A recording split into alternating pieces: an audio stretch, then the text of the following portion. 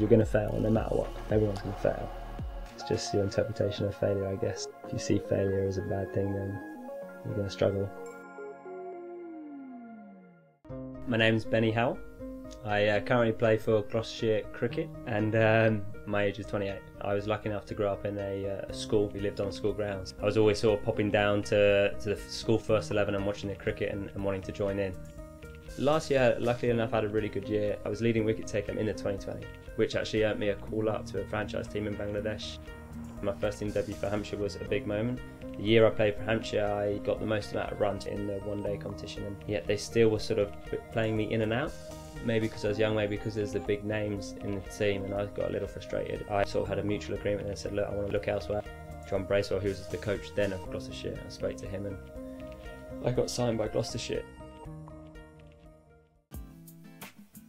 I'd train until about mid-afternoon, 3, 4, try and split it up because you sort of do your gym depending on your programme, and then you go into your nets, your bowling, your batting, and then your recovery in terms of, you know, you sort of sit down and stretch for 30-40 minutes. So if you include all that, maybe from about 9 till 3. If it's in season and we've got games like, let's say 2-3 times in that week, we would sort of train for a couple hours. I wouldn't do any more than that before the day before the game, and then just rest, and then you play in the game. And you may have 1 day rest, 1 or 2 days rest in between that. So it sort of changes depending on the schedule. If it was a day where it's a full training day, you go in, you probably get your gym done straight away, or you're running, and then we have an S&C guy who's brilliant. He actually worked in tennis, he's really good. He brings new things to the table. So we'll do individualised programs depending on what you need. So for me, aerobically, I probably don't do too much, try and maintain, because I get a lot of niggles, especially because of my back. I'm doing a lot of sort of prehab work, if you like, and strength specific type movement for me. So you do that in the morning, and then it'd be probably team nets and fielding as a group, and then in between and after that you would go and work with the coaches if you felt like you needed to, but they're pretty flexible. For me, I feel like if I'm feeling fit, I'll go and try and do extra work. I'll go in the bowling machine and just hit balls or something like that.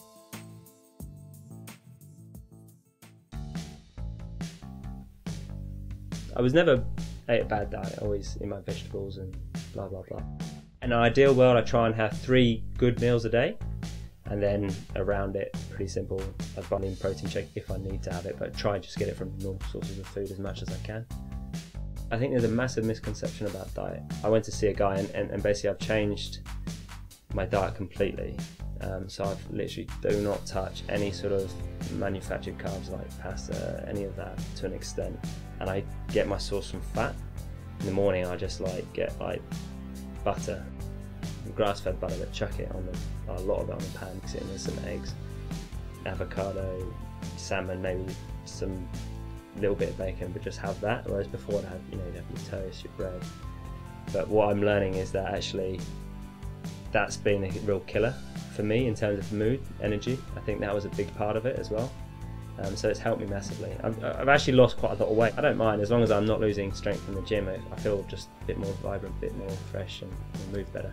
Lots of vegetables, good proteins, and a lot of good fat. Cutting out as much sugar as you can. It's pretty simple, but it's sometimes harder than you think.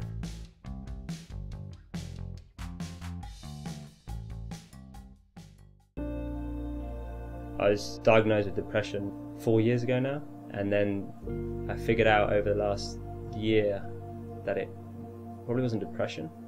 And then I went and got through the club organised to see a psychologist, psychiatrist, and so ADHD, and that's what caused a bit of depression, a bit of both. I used to get confused, and I sometimes get too flustered with things, and it affected my training and matches and my mood swings. So I think that's when I realised actually a big part of my training is getting the mind right. Cricket is a very mindful sort of sport. If you're not in the right mindset, then it doesn't matter how much you train. There's certain games where it's a big game and sometimes it just, anxiety takes over sometimes, and it's affected me badly and I haven't performed. I think some guys are naturally, sometimes those guys, the guys who perform well, they're not thinkers, and that's actually why they do so well, because they're generally living in the present and they've always got that natural ability to do so. So I wouldn't say, I wouldn't put me down as one of the top mental guys at all. But I feel for me, I struggle with it. That's why I'm doing it. I've always read about visualization and in sport, and I always thought every big sportsman in any sport, they all talk about mindfulness and a lot of it, their training's imagery and imagining being successful. I found it incredibly hard to visualize, like to sit there and think about certain things. And I heard about the Headspace app through one of the guys who was using it, and he says it's brilliant. So I started that, and it was just sort of basics of breathing and feeling your body, etc., etc. And then you sort of get a foundation in that. So you can go into any sort of aspects on the app now. You can do, like, if it's anxiety, if it's rehab, you're coming back from injury, if it's you want to learn to visualize, or if you want a motivation or focus or whatever it may be. And a lot of it comes down to the same thing at the end of the day, just being present. I try and make sure, no matter what, the one consistent I can control in the day is doing that every morning.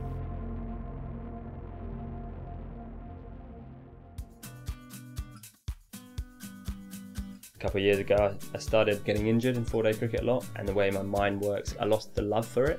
Sometimes you can get a little bit depressed and start thinking, because you're not performing and you're not enjoying it, then why are you doing this? Every time I thought I played in the 2020 and the 50 over with the white ball, I was thinking, do I enjoy this? And I was like, well, yeah, I do. It just suits the way I am, suits the way I play.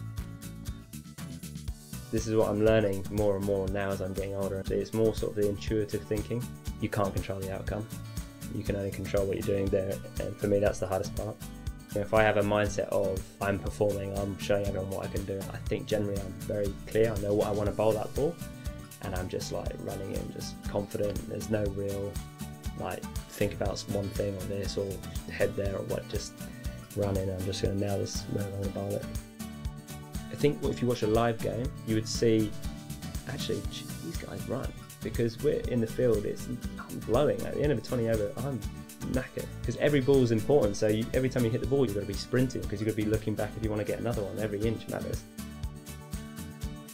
So massively an individual sport within a team sport, so that's bowler versus batter.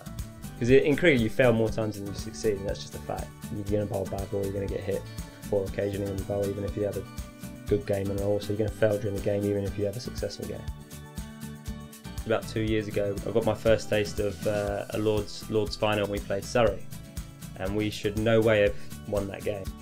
The way the game turned around, we won. It was just like, it was just unbelievable. I didn't take the last catch. I took the catch before in front of our Gloucestershire fans, and I remember that feeling. I think there was a photo of me just like the feeling of winning. Sort of, you felt the fans, you felt your family. It wasn't just you, it wasn't just your team. It was everyone involved in it, and that sort of feeling in sport, I don't think you can really replicate anywhere else.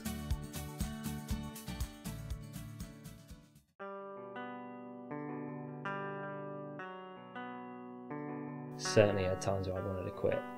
Certainly, and I've always thought, oh, it's actually quitting might be the best option, because it's quite, it's like I said, it's a lot of failure in cricket, so it can really hurt your soul. But yeah, but it wasn't the right thing, and quitting is certainly not. My 2-3 year aim is to get into that England setup. That's sort of my aim. I hope. I just got to perform, I guess.